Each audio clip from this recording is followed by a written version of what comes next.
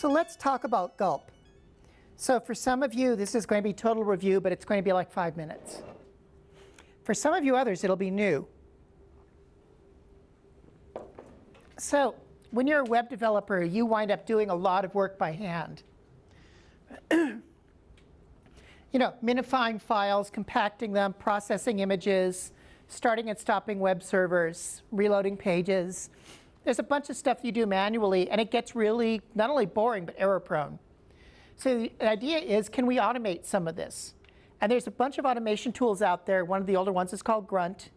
Some of you remember old school make files, right, from way back in the day. The newer tools are basically Gulp and Webpack. Gulp is really the popular general purpose one.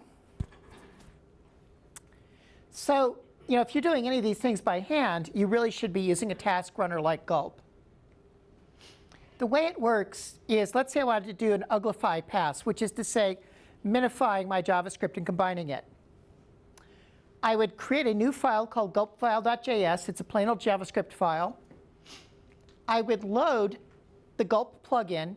Notice this require keyword. This is not from standard JavaScript. This is actually something imported from Node. This is Node's module system. So we're going to load the Gulp module. We're going to load the Gulp Uglify module and save these. And then each of these modules exposes a group of functions. So in Gulp, you define a task and give it a name, pass in a function. You can write this in ES6 notation if you have a preprocessor. Gulp source looks up one or more files using a wildcard pattern. It then puts them all into a stream. It basically pipes them to the next step, pipe. So Uglify takes all these files, compresses them, puts them together, cleans out unused references. It basically tightens up your JavaScript. And at the end, you have one or more files that get piped into the destination. Very simple model. So source, pipe it through one or more things, pipe it to the output.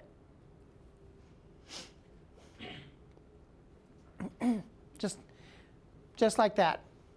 So to set it up, you need Node and NPM, which come together. Install the Gulp CLI with gulp-CLI. Create a project, install your Node plugins, write a Gulp file, and then you can run Gulp tasks from the command line. To do the install, npm init to grab your existing plugins and then install Gulp and any other plugins you need. Remember to save them as development tools. Load any plugins you need in the Gulp file.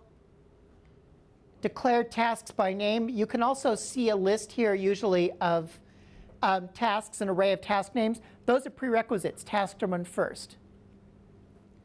And then pipe them through the plugins and write them to the destination. And then you can call tasks by name from the command line. I told you it'd be 5 minutes or less. It's very simple, right? In classes where everybody's done Gulp, I just skipped this bit. But you need this for the next bit, which is a lab using SW Toolbox and SW Precache. So let me do one more talk, which is SW Toolbox and Precache. Then we'll give you a lab, and then it'll be time for your tea.